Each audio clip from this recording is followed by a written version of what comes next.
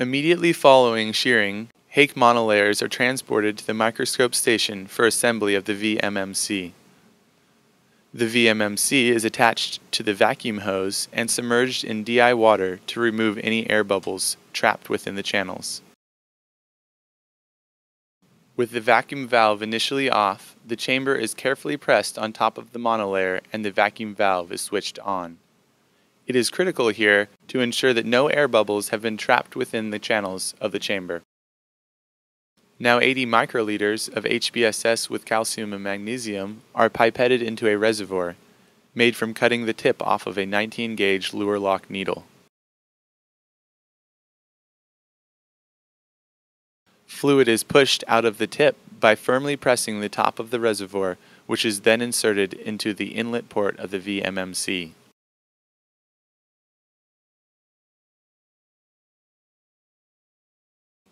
The whole assembly is placed on the microscope stage, and the microscope, camera, and video monitor are turned on. A 10 milliliter glass syringe is loaded onto the syringe pump. Next, the syringe tubing is connected to the outlet port of the VMMC.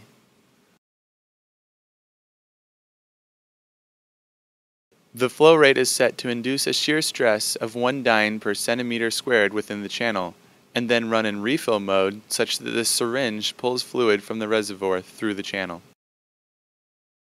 THP1 cells stimulated with SDF1 are suspended at a concentration of 2 million cells per milliliter.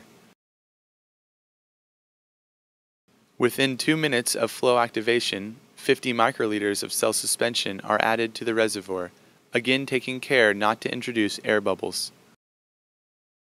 Upon fully developing flow, video is captured at 3 frames per second and data is enumerated using ImageJ software. Adherent THP1 cells are defined as moving no more than 1/2 cell diameter in 10 seconds.